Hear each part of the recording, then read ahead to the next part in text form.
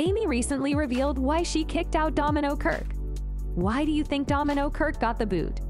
Many have thought she was worse at the job, and Amy couldn't wait for a second to get rid of her. Is that so? Looks like Amy has got a story to tell.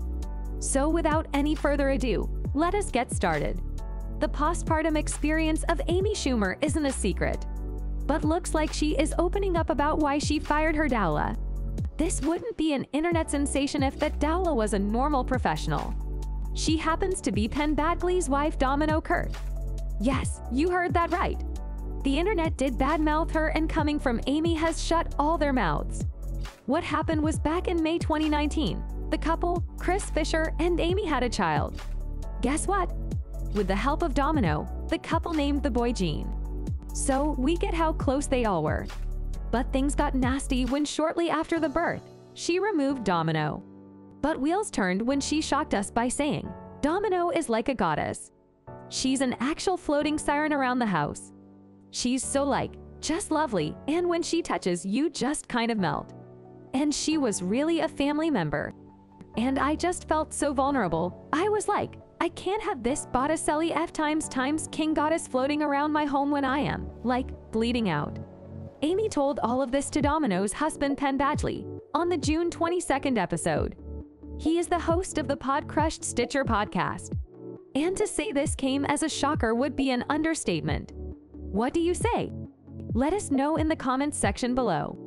It is not like Amy was secretive about her suffering with hyperemesis gravidarum. To be honest, she was very honest and transparent during the battle. What happens during this hyperemesis gravidarum during pregnancy times is that it causes nausea and vomiting. And Amy had it worse. During her second time, she was even hospitalized. This led to her calling her comedy tour during that time. Now that she admits she has been unfair, let's get deep into it, shall we? Kirke actually helped through her pregnancy times. That much we all know. So the couple decided to have a doula-assisted natural birth. Then you must be wondering why she had gone for a C-section. Well, the hyperemesis was taking a toll on her, making her more and more sick each day. So there was no choice left for her to go for a C-section. And with her constantly bleeding out, she at that moment felt like she needed to let Domino go. She also said, I just didn't have the strength to allow myself the luxury of having her around our home. I was like, you can't come anymore.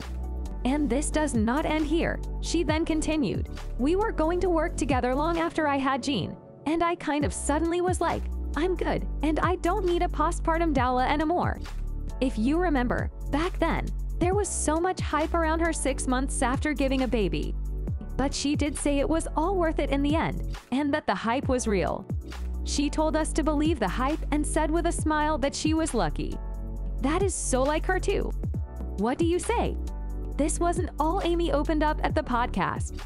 She also talked about her insecurities, which was a shocker, if you'd ask me. Well, it was evident that she felt insecure after she became a new mama. She did admit, like I said, that she was unfair to Domino considering how wonderful she was. But pregnancy does things to a woman. So when asked about if she always wanted babies and candid about her journey of being a mom, she answered, no. I truly never did. All of my little friends would play the wedding thing like they were a mom, and I was just pretending to be a different character.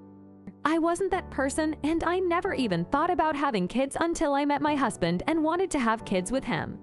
So, I mean, it's really funny, and now I am like, no, I don't even want to imagine what it would be like without Gene, no. But no, I was not someone who wanted kids at all.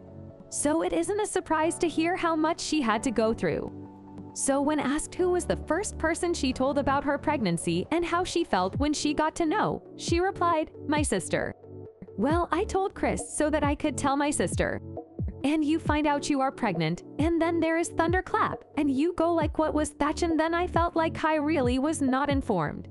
Well, Amy was distressed, and the C-section took a toll on her. But questions are exploding on the interest, asking, why is there a sudden change of heart? What do you think? Comment down below. We would be happy to hear your thoughts on this. Well, that's all for this video. Thanks for watching. If you have enjoyed this video, then consider leaving a like. And for the latest breaking news, subscribe to the channel for more updates.